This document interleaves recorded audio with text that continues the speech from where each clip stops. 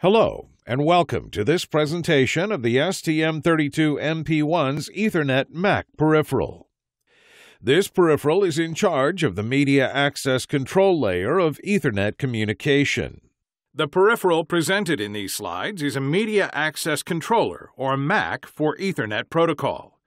It is fully compliant with the IEEE 802.3 standard. With its own DMA and a data rate up to 1 gigabit, the peripheral provides high Ethernet performances. The peripheral is involved in applications based on Internet networks. Such applications rely on the TCP/IP layer model as presented in the diagram. The MAC is in charge of the link layer of the TCP/IP communication model. Upper layers are managed by software. For example, transport and Internet layers can be managed by the popular lightweight IP stack. Finally, the physical layer, or PHY, is supported by external components and linked to an RJ45 connector. The key features of the STM32MP1's Ethernet Mac peripheral are presented in this slide. The peripheral supports both full and half-duplex modes of operation at either 10 or 100 megabits per second.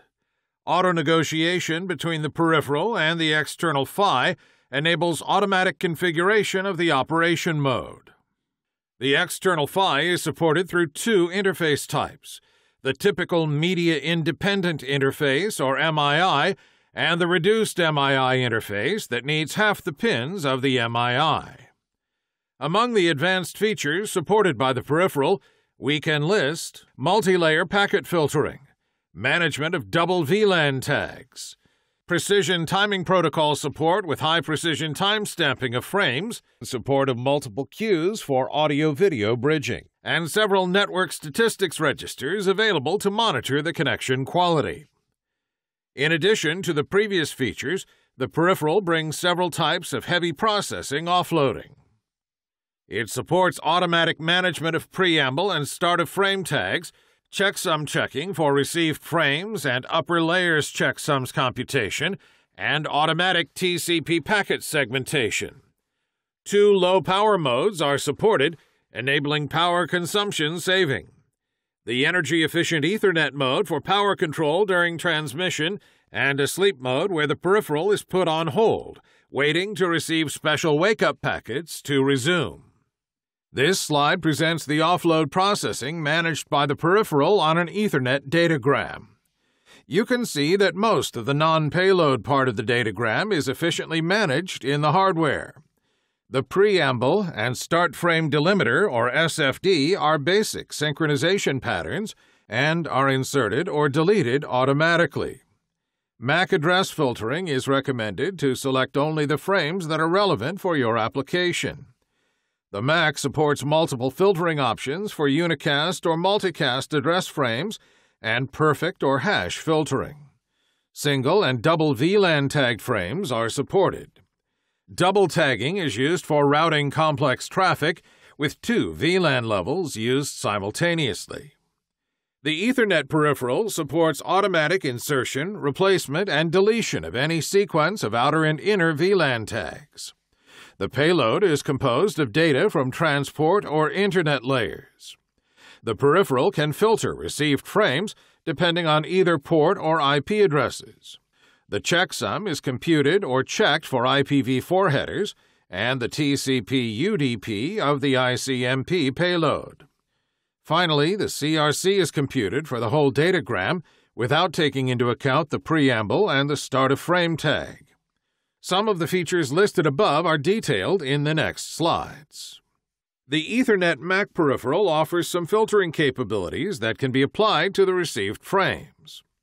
The different filters are nested. Layer 2 is filtered first with the MAC addresses and VLAN tags. Then the Internet layers filter is applied based on IPv4 or IPv6 addresses. And finally, frames are filtered following the port number of UDP and TCP protocols. Any frame rejected by one of the active filters will be discarded and not delivered to the host.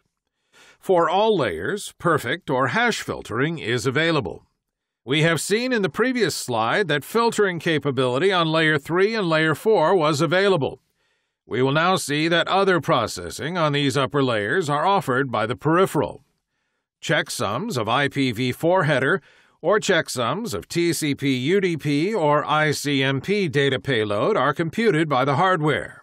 These values are then either transmitted in the output packets or compared to the received ones to detect any error in the transmission. Another of the Layer 3 offloading features is the automatic ARP protocol response by sending the device's MAC address to the requester without any software action. Automatic TCP packet segmentation is supported in hardware.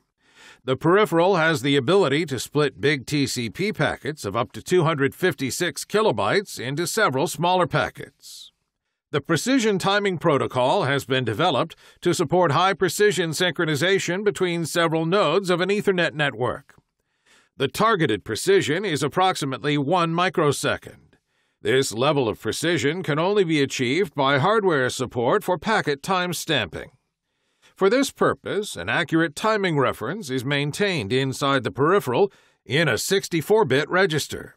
The references can be adjusted by standardized synchronization messages between nodes of the network. The internal reference timing is made available to the system through a pulse-per-second signal that can be output to an internal timer, TIM2 and TIM3, or a GPIO. Timestamp snapshots are also available on up to 4 external events coming from timers or the CAN interface. These snapshots are stored in a FIFO accessible to the host. The external PHY is controlled by the peripheral through the Station Management Agent, or SMA, that allows read and write access to PHY internal registers. This interface supports the MDIO protocol on a pair of wires. Read and write operation codes are available. Several media-independent interfaces are supported by the peripheral, depending on the selected data rate. For 10 and 100 megabits data rate, the peripheral supports the classical media-independent interface, or MII, that requires 16 signals between both devices, and the reduced MII that requires only 7 signals and hence allows I/O saving. For 1 gigabit data rate, the peripheral supports the Giga MII and its reduced pin count version of the RGM-II interface. 2 functional low-power modes are supported by the Ethernet peripheral. The first one, the remote wake-up mode, puts the peripheral in a state where only the receive path is active, waiting to receive a special packet to wake up. This event can trigger a system stop mode event.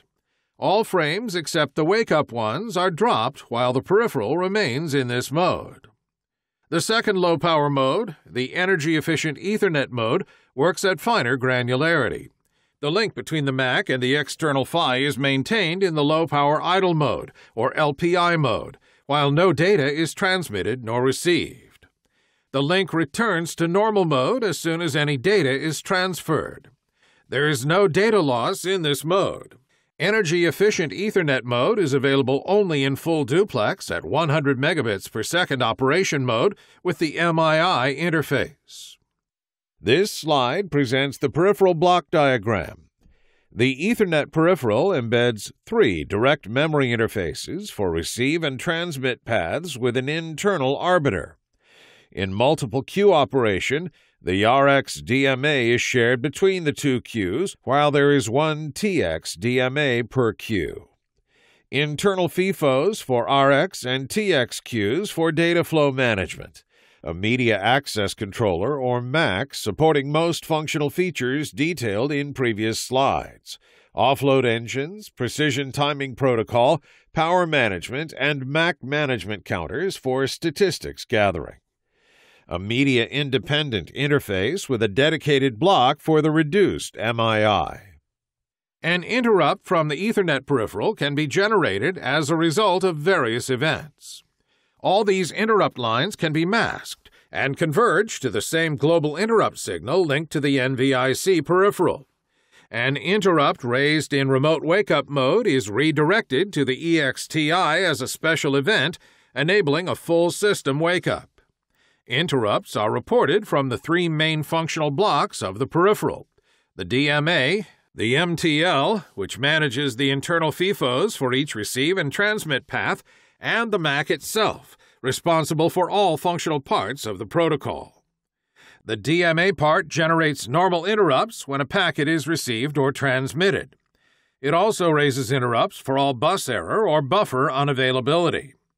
The MTL block generates interrupts when overflow is detected on the receive path or when an underflow is detected in the transmit path. The MAC block generates interrupts linked to PTP protocol settings, MMC counters, energy-efficient Ethernet, and remote wake-up low-power modes. It also transfers the interrupt coming from the external PHY. Here is an overview of the peripheral status in each of the low-power modes. Only PMT mode is available in stop mode. In this mode, the peripheral waits for wake-up packets. The Ethernet peripheral is compliant with the following IEEE standards for supporting of Ethernet MAC specification, VLAN, P2P, and AVB feature, energy-efficient Ethernet,